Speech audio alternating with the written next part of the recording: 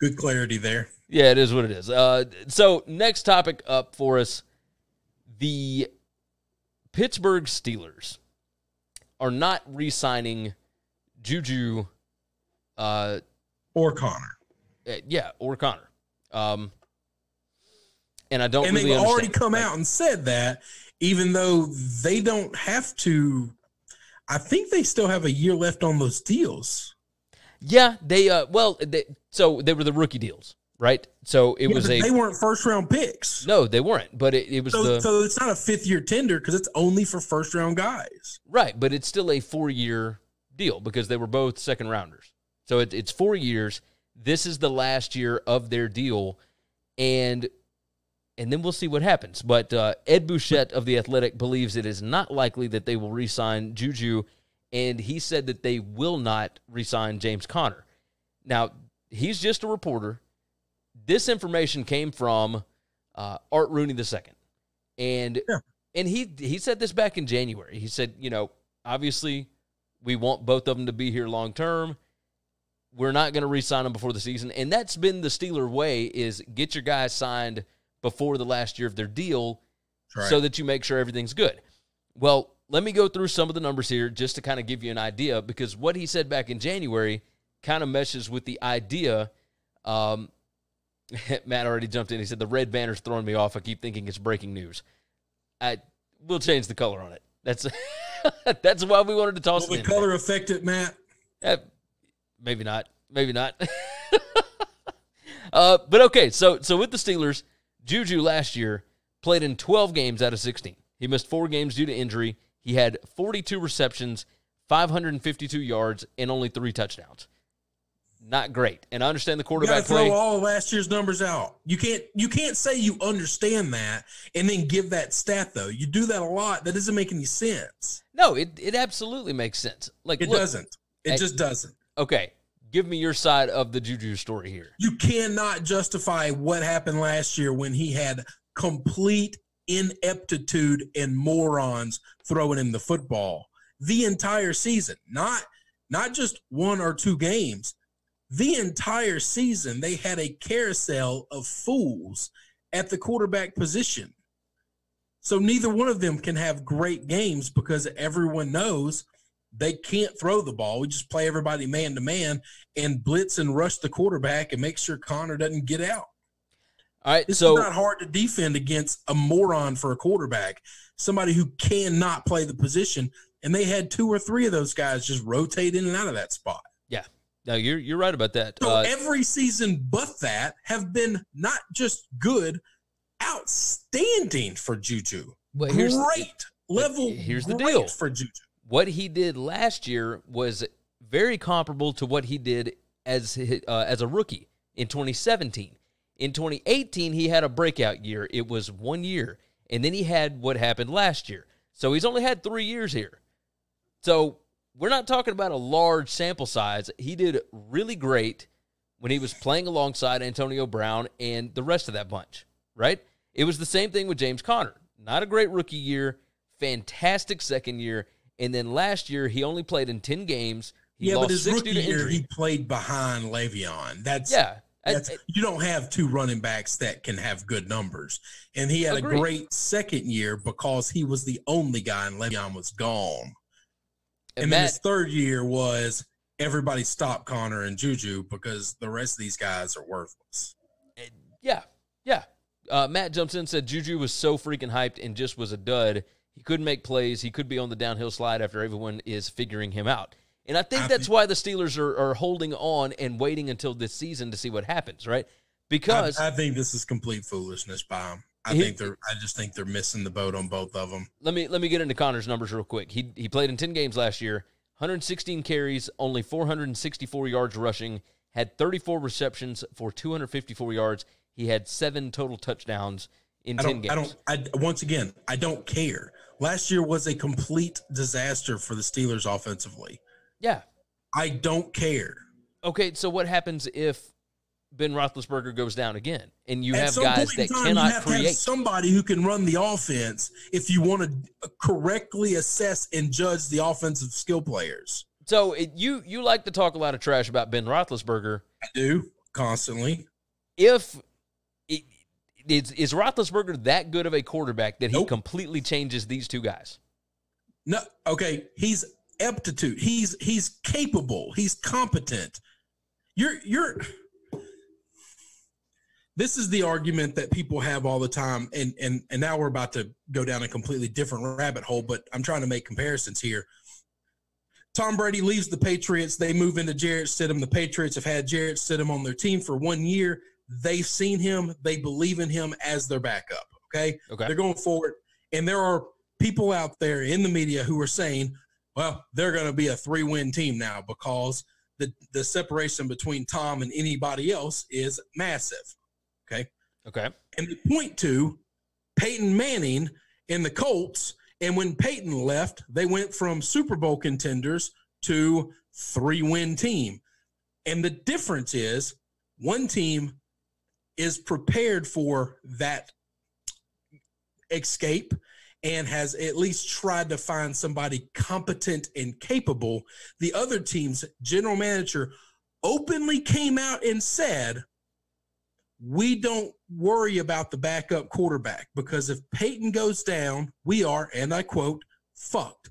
And we don't practice fucked. Yeah. Okay? So that's how you go from there to there. Can the Steelers bring somebody in who is competent and capable? That doesn't mean Ben Roethlisberger is a god. It just means these guys are 50 feet of shit. Yeah. And what's crazy is you're asking, is Ben Roethlisberger a savior for these guys? No, that's not what I was asking at all. Anymore. Like, yeah, you did. You bloomed him up. You're like, is he so good that he's the only way they could be relevant? No, that's not saying that he's a god. In the league that can make those guys relevant. McKinnon jumped in on Facebook, said Chris is about to pop a gasket talking about Big Ben. Yeah, I get why you get upset about this, but I did have to ask the question, right? No, but you're not asking the question. You're literally trying to do a gotcha question because it doesn't. No, this is not a gotcha question. This is literally for us to sit and discuss what is going on with the Steelers and why they would or would not be willing to re-sign these two players. Unbelievably skillful players. I hope they leave. God, I want them to leave. I don't want them there. When the teams that hate you love what you're doing, you're probably doing the wrong thing. That's a pretty good just baseline understanding of what's going on with leagues, all right? Yeah. The teams that hate you watch you just as closely as your fans. And if they're happy, you're doing something wrong. So stop what you're doing. I think Juju is an absolute elite receiver. And if he had 28 other quarterbacks in the league last year, he would have been just fine. I think the same thing for James Conner, but I also believe that running backs I'd never pay. So that doesn't make me feel bad that they're going to not pay him. I wouldn't pay a single one ever. Yeah, I agree with you about that. You just find another guy and say, there's the whole go. I would pay Juju. I would not pay James Conner. But my question is if they've already come out and said this, if you're Juju, are you on the phone with your agent saying, get me the best deal? There's no hometown discount. I don't care that I was drafted by the Steelers organization. If they're going to openly come out and tell people they don't want me, I want to find someplace else to be. Now you've risked that happening. That's a very good point. I think that's ridiculous. That leads to the other question. Figure out your quarterback situation. That's a you problem as an organization. Art Rooney II needs to try to figure out how the hell somebody can play quarterback. Well, they did come out and say that they believe in Mason Rudolph as their backup quarterback, and that is just absurd. Then they're just wrong. They're just going to be bad for a long time. Yes, I agree. Matt jumped in on YouTube, said Steelers are a power running team. You need a good quarterback who, if the run game is not working, has to be able to throw it. All of them are like that. Like every team should be good at running the football at least somewhat, but regardless of everything else, you have to be able to throw the football. Like that's just you don't bottom have line. A competent quarterback. The difference between competency and worthlessness is a chasm against NFL defenses. Even bad NFL defenses will shut your ass down. Yeah, and now it is. I will still say this: it was remarkable that team finished with 8 wins last year. Yeah, because the defense played out of their mind. Remember, they lost. Struggled to score 13 points. They lost both games that Roethlisberger played in. That's how crazy it was. Like they went 8-6. The first game they lost that Roethlisberger played in, he got played stomped for like 5 minutes. Yeah. No. The first game, like he played all the first game. The second game he played in. Yeah. The first game was a Patriots game that just got their ass with. Yeah. Second game, he played for like 5 minutes. Yeah. And still only lost the game by 2 points to the Seahawks. That didn't really count. He didn't play that game. No, he went out like at halftime. Like No, it was earlier than that. It was the first half of I'll that have to game. go back and double check that. It was like the first quarter of that game. McKinnon jumps in. He said, what about the defense? Fortunately for both Juju and James, they can get on anywhere they want in the league for a decent salary. I don't know about James, but yeah, Juju for sure. Yeah, James won't get paid, but that's fine. He'll go somewhere. He said Pittsburgh might have just shot themselves in the foot for 2 of their best offensive players, maybe their 2 best. And yeah, that's exactly what we're talking about. They are their 2 best offensive players. That's not debatable.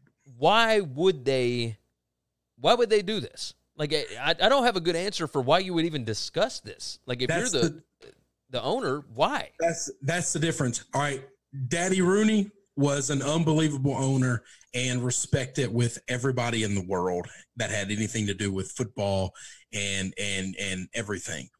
I don't know that the Suns are always going to be that. Okay.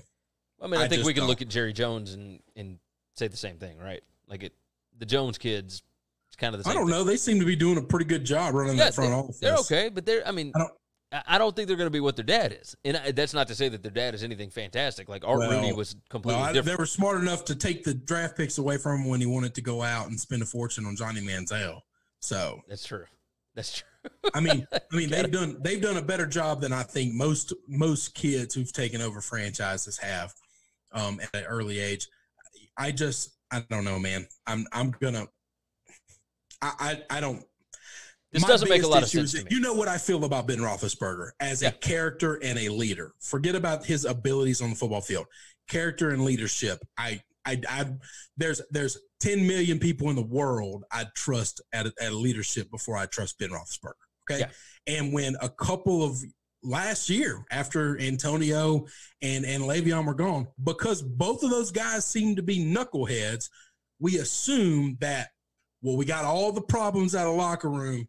And they've openly said the only leader we need in that room is Ben Roethlisberger. And as soon as they said that, I knew this team is no longer a threat anymore. Yeah. They're just, I don't care the amount of talent and athletes they got. If that's the only leader you have in a locker room, I'll take my chances with any opponent they play. Yeah. Because that guy can't lead anybody. It's a problem. It's a major problem. Major problem. And that came from the owner. That came from the general manager, and that came from the coach. And that's where the organization has changed the values that the Steelers used to have. As a Steelers fan, it does not make me feel good.